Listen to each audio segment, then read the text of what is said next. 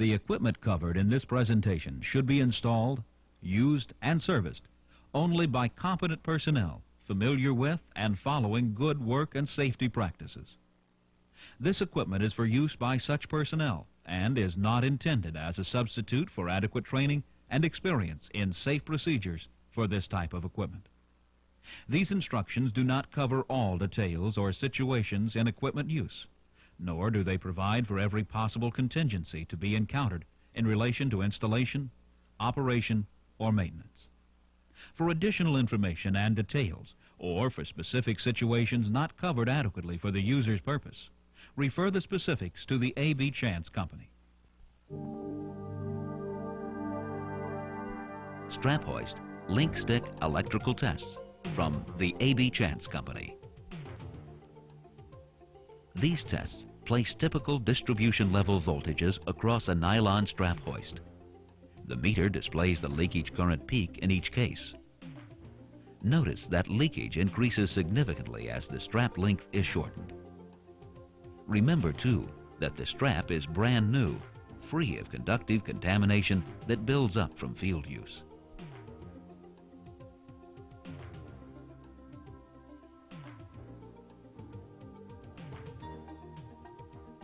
Now, raising the test circuit to 14.4 kV, leakage nearly doubles at the 6-foot length.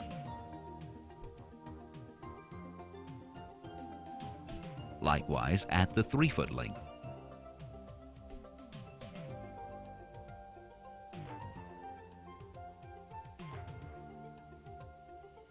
And similarly with 1 foot of strap extended.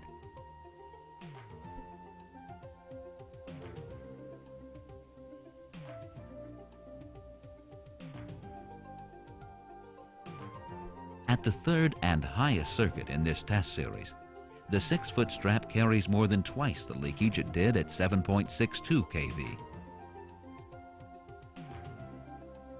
Shortening the strap to 3 feet doubles the leakage current again.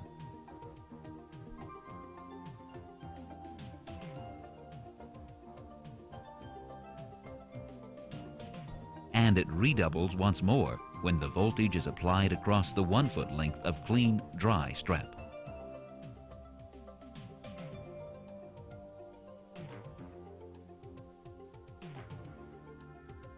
Now we'll rerun the same test in sequence after wetting the strap with tap water spray each time.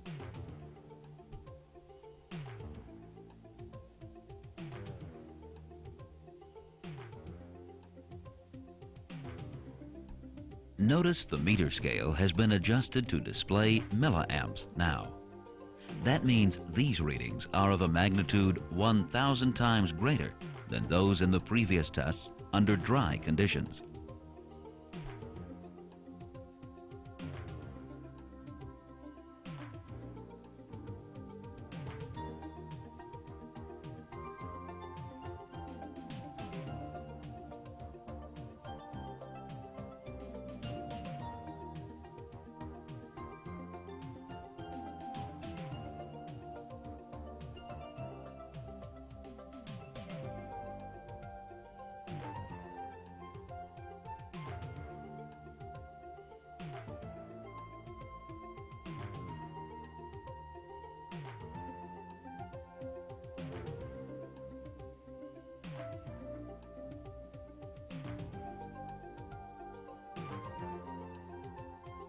Whether the strap burns through is not the all-telling evidence these tests provide. Most importantly, they confirm that a nylon strap hoist by itself is not a so-called hot hoist.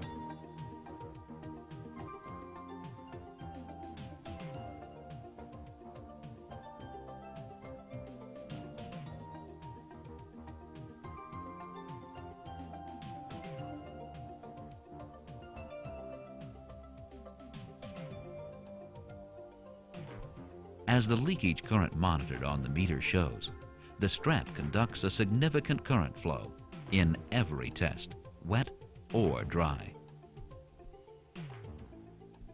When the strap does part, as it does in some of these tests, it is important to remember that there was no mechanical tension being applied. The load hook alone is the only weight on the strap. The ground lead connected to it is all that keeps the hook from swinging free.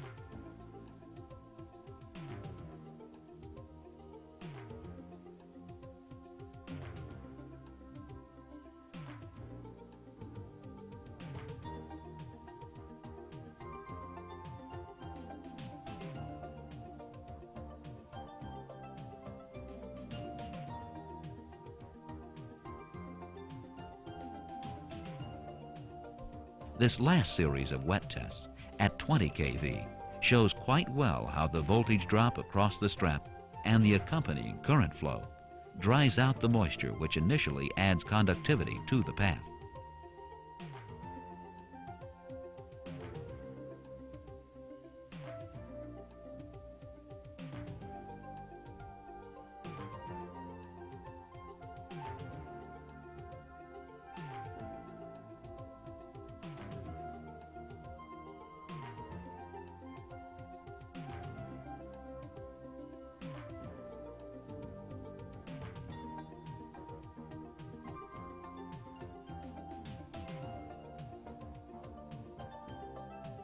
After the arcing activity begins, the continued electrical stresses bring the strap to its kindling point, and catastrophic failure eventually results with predictable certainty. At the 1 foot length, the wet strap competes with the short air gap as alternate paths to ground. The dramatic conclusion to this test should burn into memory for all hotline maintenance, this one guideline. For sufficient insulation from conductors energized at distribution levels, do not depend on a nylon strap hoist alone.